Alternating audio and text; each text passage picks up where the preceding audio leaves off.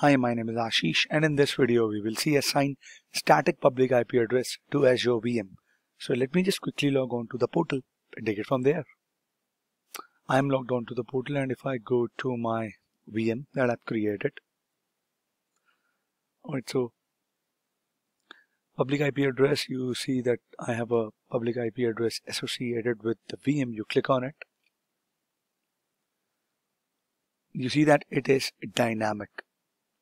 Okay, so if you, let's say this VM is stopped, let me just start this VM.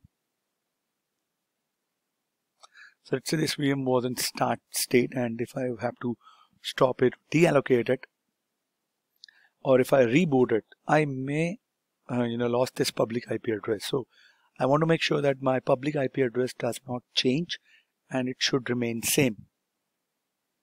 So to make that static, I will have to go. You see that earlier it was showing the public IP name, the name of my public IP, but now it is actually showing the IP address, right? So let me make a note of it.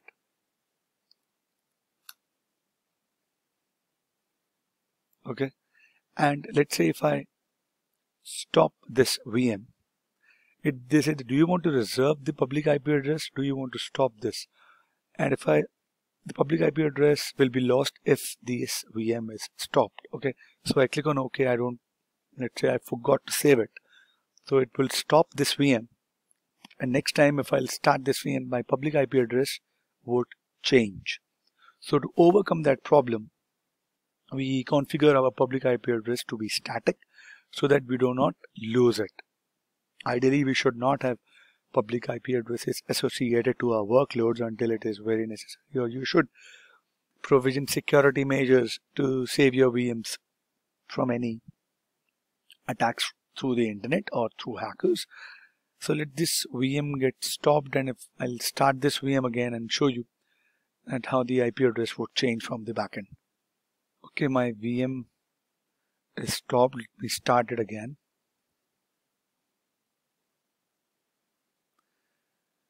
It will start, and hopefully we'll see a different public IP address.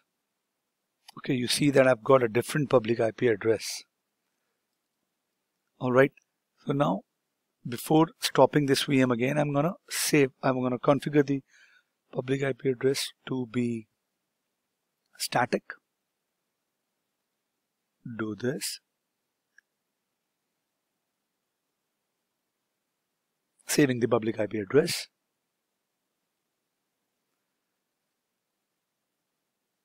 Refresh.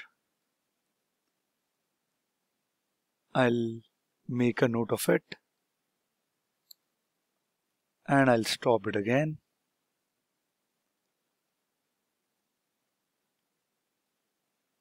Maybe I should have rebooted it.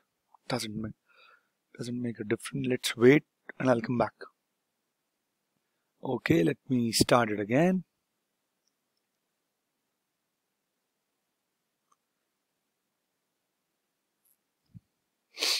And it will take few seconds. I've started and stopped this machine quite a few times now.